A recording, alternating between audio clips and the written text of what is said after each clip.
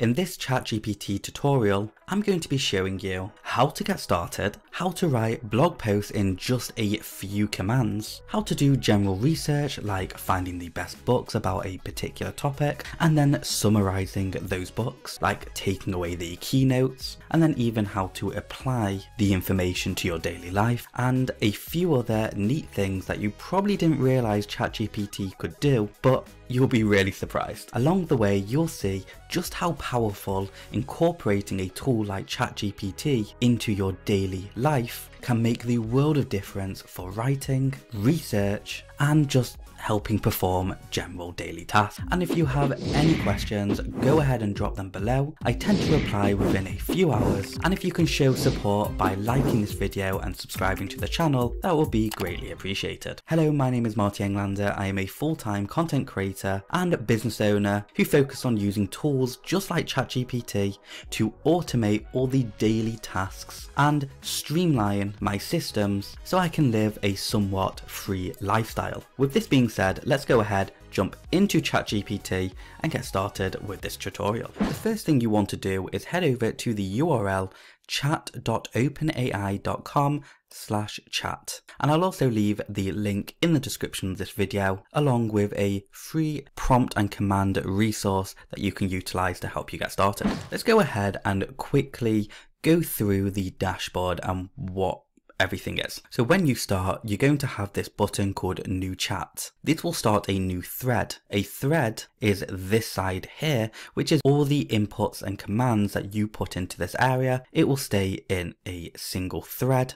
Think of a book. Every page of a book has different information, different text, etc. This is exactly what that is. This is a page of a book. Every time you click the New Chat button, it will create a new thread or a page of the book. Then you can navigate between each of these pages or threads and carry on from where you left off with this particular information. The reason we have different threads is so we can keep our information focused on the commands or the theme of what we're trying to achieve in a particular thread. For example, if you are writing blogs all about dogs, every input you place here is training the system on that particular topic. So let's say you've done 10 commands all about dogs, and then all of a sudden you change it to toast. Whilst ChatGPT is very clever, it's not really got any relation to the theme of what you're trying to accomplish. So you're better opening a new thread to talk about toast rather than incorporating the toast into the dog thread. This is because with every single input or focused input that you input into ChatGPT, you're actually training it more and more about on that particular topic, so the outputs will be better and better the further down the thread you go. So you don't want to confuse that by entering unrelated stuff into a single thread. Every new thread is a reset. Let's move on to how we can write a blog. We're going to start a new chat, and considering we'll talk about dogs, we're going to write a blog all about dogs. So first things first, I want to write a blog about how to get started when you've got a puppy. I need some ideas. So inside the input area, we're going to type write 5 ideas about what to expect when you first get a puppy. It's now writing 5 ideas about what you can expect when you first get a puppy. Now, these are just ideas, so using this tool to come up with inspiration is a fantastic way to start utilizing it. Now, one big thing for new puppy owners is they really struggle with chewing, and that's fantastic because item 2 or point 2 is all about chewing. So I like that theme idea, so we're going to go ahead and do that. Now, what a lot of people do, they copy this line and then paste it in, and they just press enter. That's not what we're going to do here. Remember, previously I said that ChatGPT remembers the previous inputs we put in. So it's actually clever enough to know what we're going to refer to. So we just need to tell it what we want to refer to. So we're going to say, write a blog outline about number 2. So we're going to do enter. Now, the reason I've asked it to write a blog outline is because when you're writing anything, one of the first things that you do is break down the overall blog. You want to break down the overall blog because trying to tackle an enormous blog all in one go can be quite difficult. So if you break that blog into subheadings or the outline, you then got all these subheadings that you can focus on instead of the main theme of the actual blog. So it basically takes one big problem and breaks it down into lots of small problems that you can just work your way through.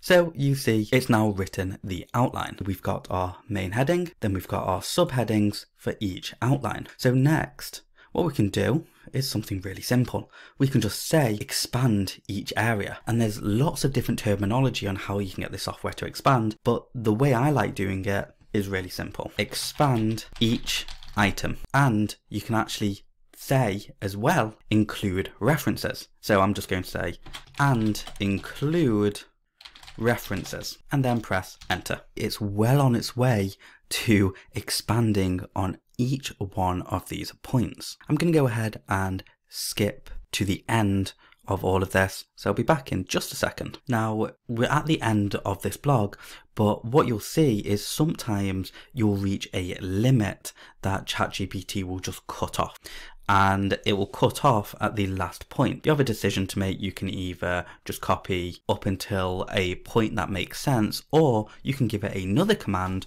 which is continue, and do enter.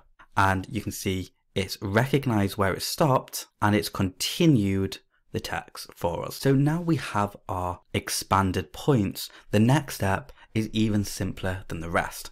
And before we progress to that, I do want to just quickly recap what we've done here. So if we scroll to the top, every single prompt that we have given ChatGPT in this thread is super focused. So, and what it's going to do is it's going to understand that it's talking about dogs here. It's then going to understand that it's starting to talk about a puppy chewing, and then it's kind of feeding itself more information about puppy chewing right here. So now we've got really focused information and content all about the specific thing that we've been writing about or asking ChatGPT to write about. The next step is actually turning this into a blog. We're just going to say turn this into a blog, and we're going to want headings and subheadings.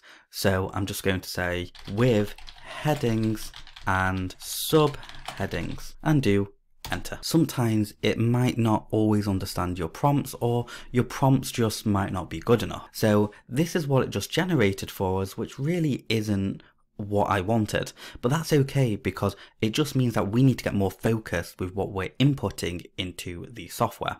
So if I just scroll down a little bit, I've now told it to turn this into a 800-word blog and include headings and subheadings. And now you can see that's exactly what it's doing. So we have the introduction and then a paragraph. We have section 1, the heading, and then the paragraph. We have, and then section 2 and so forth. So now it's actually converted all of those points into a full-blown blog for us, and just like that we have a blog, which is so exciting because then we can now utilize this for whatever we want. The next thing we're going to cover is research. We're going to keep the research pretty simplistic, but ChatGPT can be used to research things, kind of how you use Google just for general search or trying to find new things. You can do the same with ChatGPT, but it's more focused because it's more like a conversation with ChatGPT rather than Google sending you a directory of links. Let me show you. We're going to start a new chat, and let's say we want to find books or the best books on, say, how to make money online. List 5 best books on how to make money online, and then do enter. When you're researching these sort of things, it is important to get more specific because the whole idea of the 5 best books on how to make money online is pretty subjective. How does it work out those ratings? And generally speaking, I think it finds the top ranked books or the most commonly spoken about books in this area, in this particular topic, which is how it probably determines if these are the best books.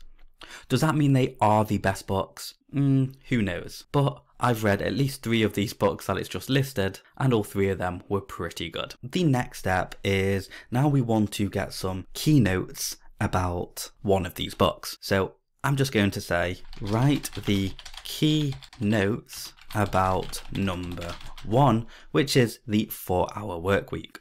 All the way through this entire tutorial, all I've been doing is asking it exactly what it is I want it to do for me. There is no hardcore commands or best commands for this or that.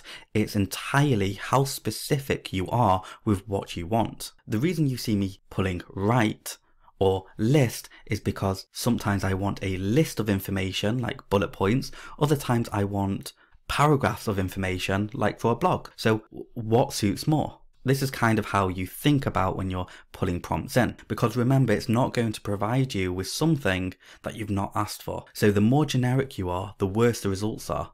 But the more specific you are, the better the results are. A brief description, saying that the book is divided into 3 parts. It's then expanded on each one of these parts. Now, how can we incorporate this into our daily life? Well, we just ask it to write tasks for us. Using the key notes from this book, write a set of daily tasks for me to complete, which will help me implement the idea of the book. And then do enter. It's taken the core components of what it's been writing for us and it's converted it into tasks from what we should be doing for each of the 3 criterias that the 4-hour work week tells you to implement. Then it tells us how these tasks should be done. So it says all these tasks should be done in a systematic way and should be reviewed regularly to measure the progress and adjust the approach needed. How cool is that? There are tons of ways you can use ChatGPT for research, and this is just one of them. And remember, the more proficient you become, the more you realize that you can interlink, this sort of research with blog creation, with mission plans, emails, all sorts of things. It all interlink, which will lead me on to the final thing we're going to cover in this ChatGPT tutorial, which is some cool other things that you can do that you probably didn't realize ChatGPT could do. And I'll show you how we can interlink all of this together. So we're going to carry on in the current thread that we're in with the books, and we're going to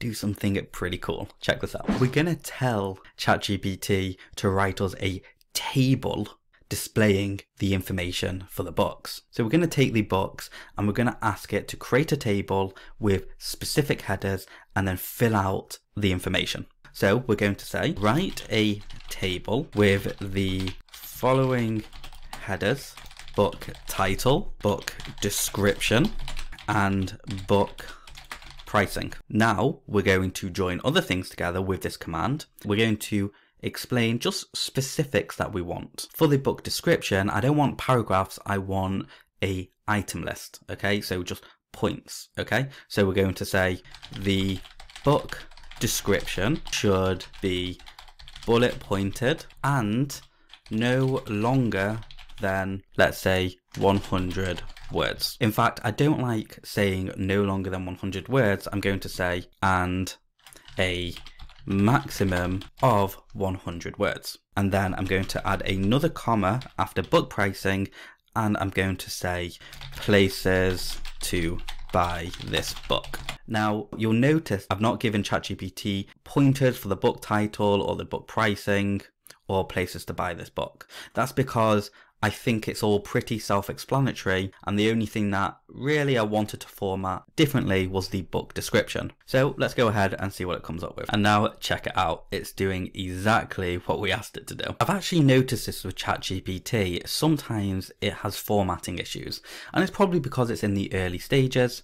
So this isn't quite what we wanted. It seems like we're having some performance issues with ChatGPT. It is a free tool right now, so when there's too many users on the platform, these sort of things can happen. So we're going to do stop generating. So we're going to open up a new thread and we're going to paste in these books, and I'm just going to rewrite or retell it what we want it to do. So let's do this. There we go. It just seems ChatGPT was playing up, but do expect this, especially with free tools. I'll leave a link to another AI copywriting platform that you do need to pay for, but it provides more current and just overall better results, and it's much, much faster. Now you could take this table and just copy and paste it into your blog or wherever you want it, or you could say, hey, let's do something fun with this. So let's say convert this into HTML. So what you see happening here, for those of you who have some basic HTML and CSS knowledge, it's actually converting this into the markup language,